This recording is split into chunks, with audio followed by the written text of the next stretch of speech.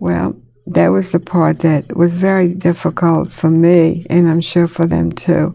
When the war was over, they told me that the reason we had to keep hiding like that, and by then I was 7 years old, he thought I would understand that we were Jewish. And they were trying to kill all the Jewish children and adults too, but mostly children. Therefore, we had to hide and live like non-Jewish people. And he told me that we are Jewish, and I am Jewish. I said, what is Jewish? I had no idea. I didn't know what he was. He says, first thing, we have to throw away the beads, the crucifix. You have to throw away the Bible. You have to throw away everything that you believed in before.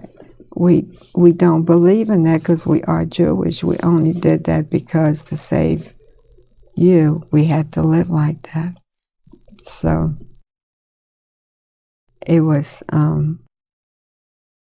one day he wanted me to throw it away on my own. Just throw it away. And I said, no, I'm not going to. This is part of me. I lived with this now.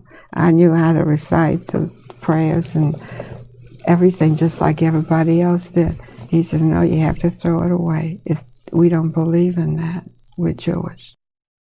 Well, I argued with him and I said, no. He says, yes, you are. And he just would not let go until he saw, had to throw it in a fire, in a furnace to see that it burned. Once it burns, it's gone forever.